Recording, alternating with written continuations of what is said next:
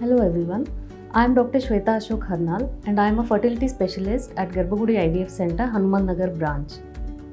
Today I will be talking about hysteroscopy and its importance in the infertility treatment. How we do hysteroscopy is, it is usually done under anesthesia or as an office procedure. We take a pen size camera or even a smaller size camera to look at your inner lining of the uterus directly with the help of a scope and a monitor. What is the importance of this hysteroscopy in infertility? So sometimes we do diagnostic hysteroscopy and sometimes we do operative hysteroscopy. Diagnostic hysteroscopy is done whenever all the ultrasound findings and 3D ultrasound findings cannot pick up anything. But still we do a hysteroscopy to know certain subtle things like infective conditions or tuberculosis which may be missed by a 2D or 3D ultrasonography. So diagnostic hysteroscopy gives us a lot of information regarding the lining of the uterus.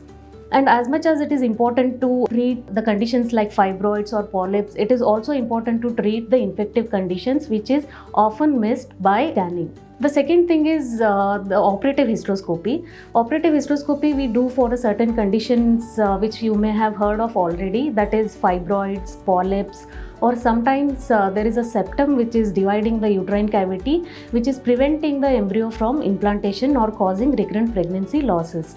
So there is even enough evidence that all these conditions cause implantation failures and recurrent pregnancy losses also. So operative hysteroscopy helps us to address all these things, and the main advantage is that it is a daycare procedure and there is no incision in the body whatsoever. So hysteroscopy is a very important procedure when it comes to the fertility treatment. If you want to know more about infertility treatment and its implications, kindly follow our GarbhaGudi IVF page. Thank you.